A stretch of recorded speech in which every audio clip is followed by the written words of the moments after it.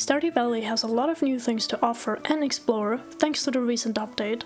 Some have been leaked beforehand by concerned Abe himself, like the Iridium Scythe, Meadowlands Farm and the Big Chest recipe. But of course, we have to discover most of the new content ourselves. Here are 25 things you might have missed in the new update. Some are just minor details, while others are pretty nice quality of life changes. And I'm willing to bet that there's at least one thing on this list that you didn't know. So let's take a look. And spoilers ahead, of course. While exploring around the valley, you might have noticed that there's a new message popping up on the left corner of your screen saying, "You've got some new ideas to sleep on." This took me so long to figure out, but basically, this message will always appear whenever you level up in any of your skills.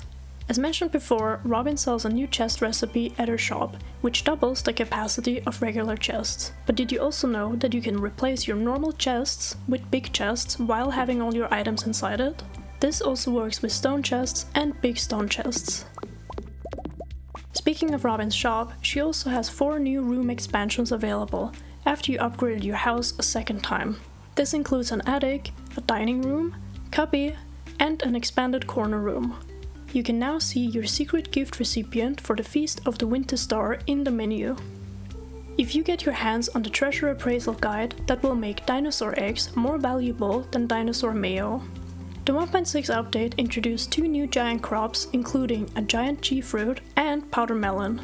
Now we have 1 giant crop for each season. Upon entering Willie's shop, you might have noticed that there's a new machine to the right side of the room. But what you maybe didn't know is how to unlock these different types of bobbers. You will get a new bobber style for each time you catch 2 new fish. So in order to get all 39 styles, you will have to catch all fish, including the legendary ones. You can now place torches on sprinklers. You can feed your horse with carrots. There are 3 new events, including the Desert Festival, Trout Derby and Squid Fest. During the Trout Derby and Squid Fest, shops and stores will stay open.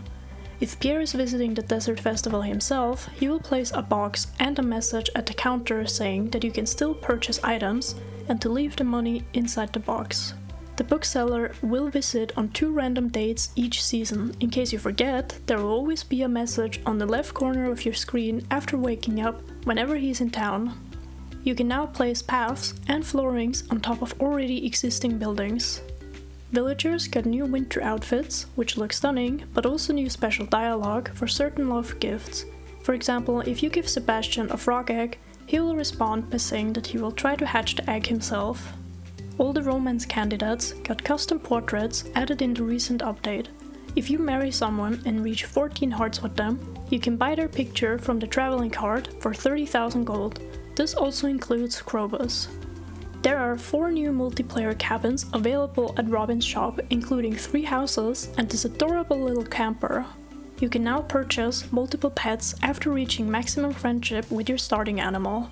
Simply build another pet bowl at Robin's shop and then you can buy a pet license over at Marnie's ranch. Also, you can move your pet bowl and house to a different location, and the pet bowl has new variants you can choose from, including the standard stone flooring, a wooden one and one with straw.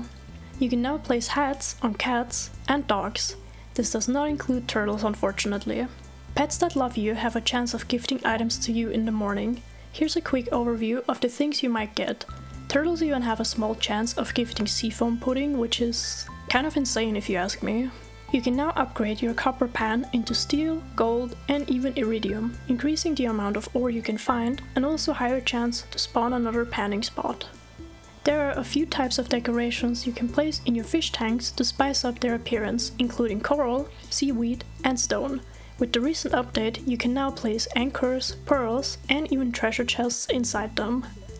After finishing the greenhouse, you might have met the raccoon already.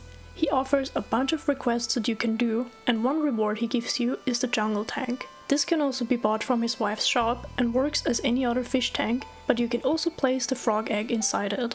Jelly, pickles, wine and juices are now colored based on the ingredient item. You can now access Clint's shop and geode service while your tool is being upgraded. And lastly, slime hutches are a lot smaller now. It used to be 11 times 6 tiles and got reduced to 7 times 4 tiles. And there you have it, 25 things you might have missed in the new update. I could go on for a lot longer. There are so many new things, additions and quality of life changes that came with the new update. So I might do another one of these videos in the future. So, did you learn anything new? Because if you did, then please leave a like, it helps out so much. Let me know in the comments down below how you're enjoying the new update or if you're still waiting for the console release. And thanks for watching.